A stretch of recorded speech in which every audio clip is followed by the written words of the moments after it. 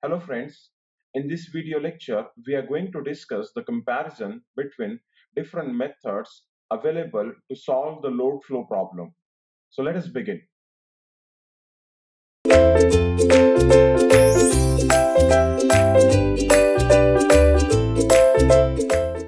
So friends, till now we have studied the different method for solving the load flow problem. The first we have discussed it was Gauss-Seidel method.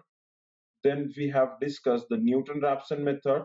Then of course we have discussed decoupled method, and after that we have discussed the fast decoupled load flow method. So in this lecture we are going to discuss the comparison between these methods. Okay, so let us begin with the complexity of the method. Okay, you can see that the Gauss-Seidel method, we have seen very simple equations were involved. Okay, we have those two quadratic equations. First one, it was for the real power in terms of phase angle and voltage, and the second one, it was for reactive power in terms of phase angle and voltage only. We have seen that those equations, how we can solve those in iterations. So I can say that Gauss-Seidel method, complexity wise, it is easy method. Okay, because it is not that complex. It involves very less calculations or very less mathematical part, or that to a simple mathematical part. Newton-Raphson method, of course, it is a complex method. Okay, because number of calculations are more here, or number of mathematical part is more here. We need to uh, do the calculations for that Jacobians. Okay, and in each iteration we have to invert that Jacobian. Okay, and of course we have to use different approach where we have different types of buses in the system. So I can say that it is complex Newton-Raphson method. Fast decoupled method, with certain approximation we have simplified it. Okay, so I can say that it is less complex. It is not very easy, but I can say that it is now become a less complex one. Okay, next we'll see storage. Okay, when we are going with a Gauss-Seidel method, the storage requirement is minimum. We need a minimum storage here in this case. But when we are going for the Newton-Raphson, in the beginning of the Newton-Raphson discussion only, I told you that the disadvantage of the Newton-Raphson method is regarding the storage requirement. So we can say that here maximum storage is required. Maximum storage is required. Okay, what about the case for fast decoupled method?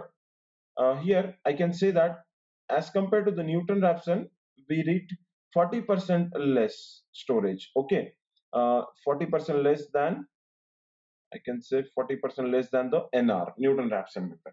Okay, of course, these methods we don't solve them by manually. We do take the help of that programming tools. Okay, we may use that MATLAB, PSCAD, or this type of softwares we can use to solve this load flow problem using these different methods we have.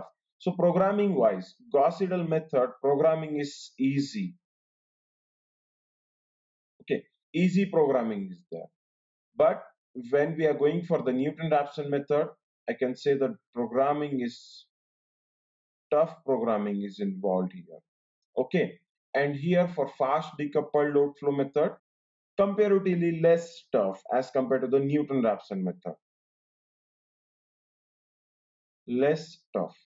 Okay, conversion wise, conversion wise, you see here the Gauss-Seidel method converges linearly. I can say here linear convergence. Here the convergence in case of Newton-Raphson method is a quadratic convergence. Is a quadratic convergence, and here in fast decoupled method the convergence is geometric convergence. Convergence is geometric convergence in this case. See, What is the difference between this linear convergence, quadratic convergence, and geometric convergence is that quadratic convergence will give the result in less number of iteration. In 3 to 4 iteration, we'll get the result. Okay. Whereas when we are going with the linear convergence, the iterations will be more here.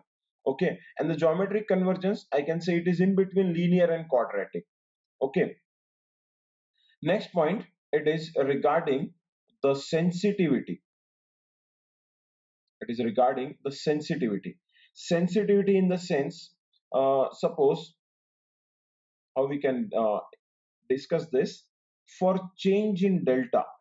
Okay, for a small change in delta, how much the change will be there in terms of real power. That is nothing but sensitivity. If I change the angle, how much a real power, what will be the variation in the real power, that is nothing but the sensitivity. Okay, here that sensitivity option we don't get when we are dealing with the Gauss Seidel method. Okay, we don't have that option. Okay, but when we are going for this NR method or fast decoupled method, we do have this sensitivity option with us. Why do we have this sensitivity option here? You see that while discussing the NR method, we have discussed that NR or fast decoupled method, it has that relationship. The differentiation of P with respect to del delta, we have this. Okay, so from this, I can say that the sensitivity, if you want to check, or the sensitivity property, if you want to analyze, we can do that with the help of or in the Newton-Raphson method and in fast decoupled method. But we don't have that provision in Gauss Seidel method, because there we don't have such term in Gauss Seidel method. That is why I can say that this sensitivity property will not be available in Gauss Seidel method. Okay, next, it is regarding the system size. Okay, see, Newton-Raphson method does not care about the system size. Let the system size be a 3-bus system, 30-bus system, or 300-bus system. There is no issue, no problem at all with the Newton-Raphson method. Okay, here I can say suitable with any size. Let the number of buses be anything. Okay, the NR method is suitable. Same is the case with the this fast decoupled method. But Gauss Seidel method we cannot use, or uh, we should not use it for the system where number of buses are more. Okay, for large system we should not prefer the Gauss Seidel method, because anyway the calculations or the iterations are more. So if the system size will be more, number of iterations will be involved. So this Gauss Seidel method is suitable for medium size system. It is suitable for medium size system. Okay, next is system type. Okay, systems type, it is in regard with whether the system is operating uh, in normal condition or ill condition system. Okay, we have discussed what is ill condition system. Okay, the Gauss Seidel method is suitable only for normal system. Okay, it is suitable for the normal system, whereas the Newton-Raphson method, it is suitable for normal as well as ill condition system. Okay, it both of them, this FDLF and NR, both are suitable for normal condition system and ill condition system. But we should not use the Gauss Seidel method for ill condition system. It is useful only when the system is normal system. Okay, and the next comes is accuracy. Accuracy wise, you can see the Newton-Raphson method will give you the highest accuracy. Okay, it is the best when we are concerned with the accuracy. Newton-Raphson method will give the highest accuracy.